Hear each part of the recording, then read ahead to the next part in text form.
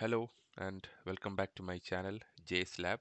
So today we are going to learn about the basics of how to handle date and time in R. So whether you are dealing with financial data, weather patterns, or any other time related data set, so understanding how to work with that date and times is a crucial skill.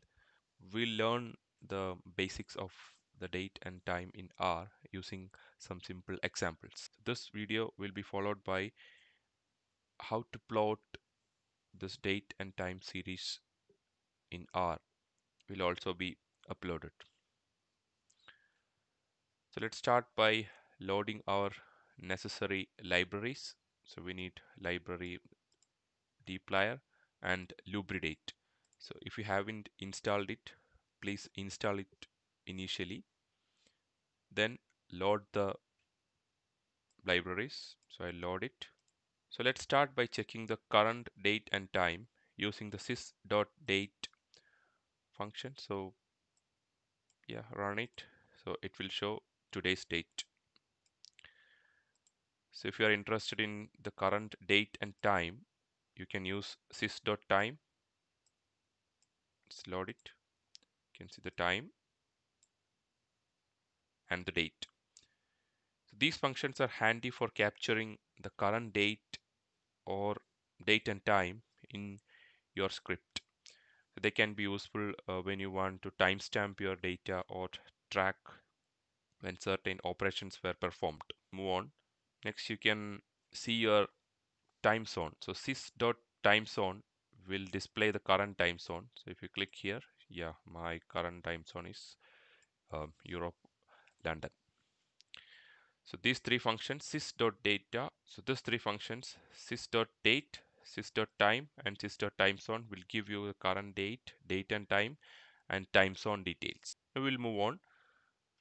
So we'll load a sample dataset that includes date information using data.frame function from the dplyr library. So this is the code. So this is the file name, data name. You can see data.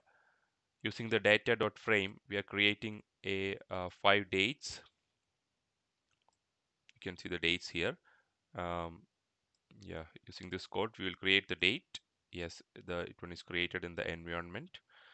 We'll display the date. Yeah, so these are the dates that we created. So we'll be using this date for many of the examples which is following. So next is, let's explore the format function. So for custom formatting of the dates, the format function allows us to represent dates in a way that makes sense for our analysis or presentation. So in this example, we are formatting the dates to show the full month name, day, and year. So let's go ahead and print the formatting. Yeah, so see, you can see the month name, which day, and which year. So the same dates that we created, we format into our own custom choice. Okay, now let's look into the extracting specific components like day, month, and year from a date column. So let's see how to extract these components.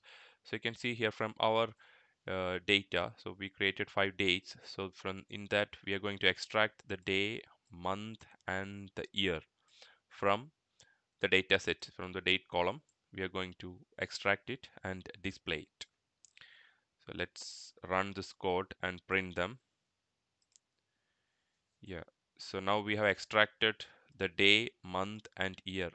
So from all the dates, we extracted the day, we extracted the month, and extracted the year. So being able to extract components is crucial when you want to analyze data based on specific time intervals, or if you need to perform calculations on individual components. So in all these cases, the extracting the components like day, month, and year from the data column would be very useful. Next, we will see the calculating the time difference So what is the time gap or time interval between two dates? So for that we can use the different diff time. So here what I've done is the fifth date minus the first one. So what is a gap between the first date that we created and the last one?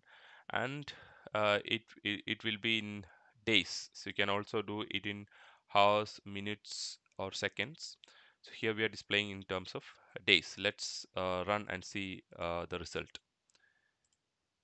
Yeah, so the time difference is 124 days. So we have the difference between the first date and the fifth date is 124 days. You can even print this one in hours, seconds, minutes, or even weeks, months, etc. So based on your need. Now let's see how you can generate a sequence of dates. So for this we use the seek function. The seek function is powerful for creating a sequence of dates.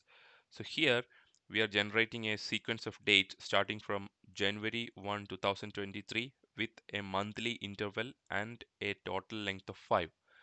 So you can see here, starting date is the 1st January and interval is 1 and a total of 5. Okay, let's see what happens if you run this code.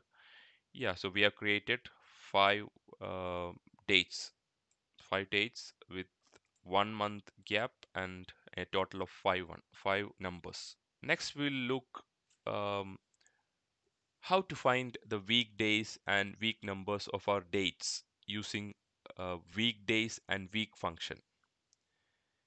So these functions are useful when you want to analyze data based on weekdays or weeks. Weekdays return weekdays function return the weekdays and the week returns the week number for the given date. So this would be good if we are analyzing some data which is related to academics, where we are dealing with the week. All the modules and subjects are based on week numbers. So let's see. So you can see we are creating a weekday result using the weekday function in our date, and we are also creating a week function. And let's run the function and display the results. So we can see the 5 dates that we created are, which day is it? Sunday. First one is Sunday, Wednesday, Friday, Thursday, and Friday. And the other week numbers. The first one is the first week of that year, the 7th week, 10th week, and the last one is the 18th week. So in this way, you can find which weekday is it and which week number is it. So let's see with let's load a data and see some of the functions how it's going to work.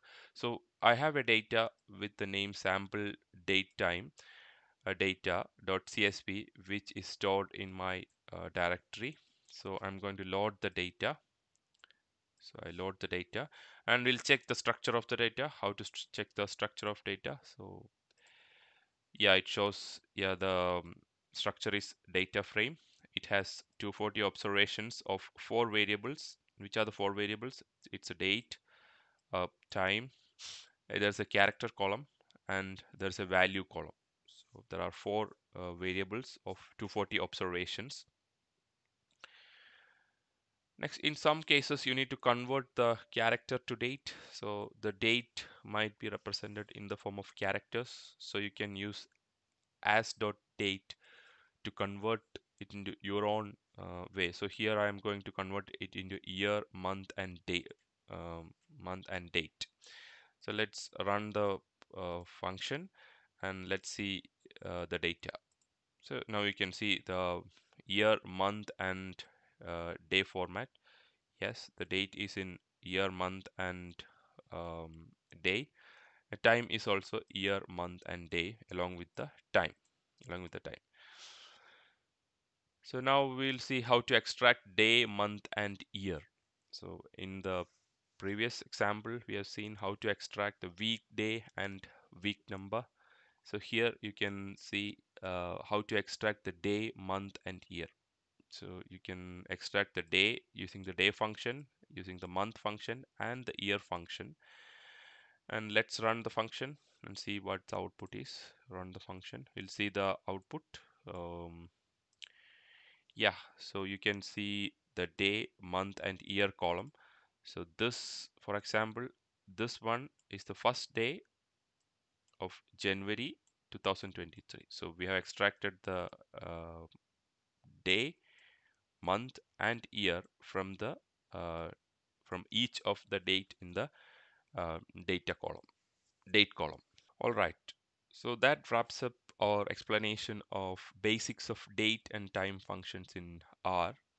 So we have covered the basics from getting the current date and time, how to find the current time zone, so how to extract the components, how to perform some calculations, and how you can generate a data sequence, and how you can find the weekdays, week numbers, and handling missing data, missing dates. Then yeah, so the you can practice with all this with your own data set. You can also experiment with some more advanced topics like time series analysis. So I'll be creating one more video related to time series analysis and how you can plot them. So if you found this video helpful, please like my video and subscribe for more videos. So we'll see in another video. Bye.